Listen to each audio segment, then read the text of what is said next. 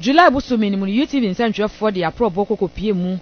wo new Weija na fe old Weija na yehu ne se adesuafo a ewo no no se won betimi akosuku a agese won fi new Weija na omatra ensuo eye Weija river no na omatimi akosuku wo old Weija esanse ewo no na aban suku ewo no nyina no egu edise nkwada no betimi akosuku di a na jere se won betwa ensuo no a won ekwa a won enhye life jacket bia na afen so shemakafo no nso won nso eni life jacket edise nyame amefa kwan mu a na wo bi kokoti hwe ensuo no mu di a na kyese abrafo sem wa na eba beja oman ne so ye be kan ho asem amma municipal chief executive a wo Weija gbawe municipality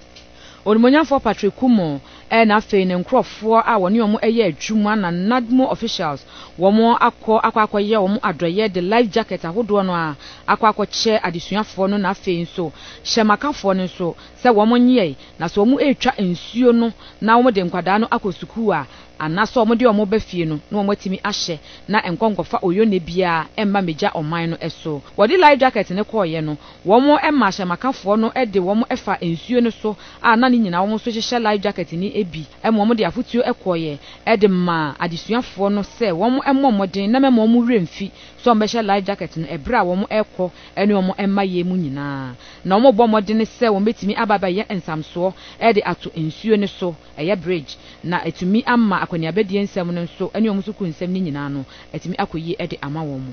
book na se o bag ebo wachi no wonkwa no hia sen saa ade no because sia so tom na se bibi to na se bio uwu a Ghana ahwe ade ya bo ho ka nti mo hye we no na yem protect and as yem preserve nkwa both owners no so mesese mema mo overload both no ye hwese animanimu ya no ye ni engineers ne kasa na ye hwese se be construct some footbridge and as a bridge bia mo betimi atwa na enko hia se bi life jacket bi eno ahwe no UTV nsantwefo ene shemakafo ni bi enso atwetwe enkomo sesia de danger de enso su de eye life jacket no ebeboa modi aba no ebeboa mi se mi ton so ma hwe nyame na nkwala na ye fa omo na omo ho yehu because oton so ma onim dwale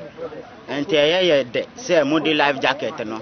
abre omo wansa from no municipal chief executive Onimonyafo Patrick Kumo de ne nsrahwe no ekokopie mu Malam Lorry Station na wo kire se eja ekokoto shops ahodo a ewo ho no mu ma ebi mu ehwere wo maja pade adodo no a enti wodi nkranhyesem ekode momo se memo ma bemumu na assembly no ebo no ho modern se wo nso enso asene bia na se moa bia wo betimi ekọ de ama wo no wo beye ne sa pepepe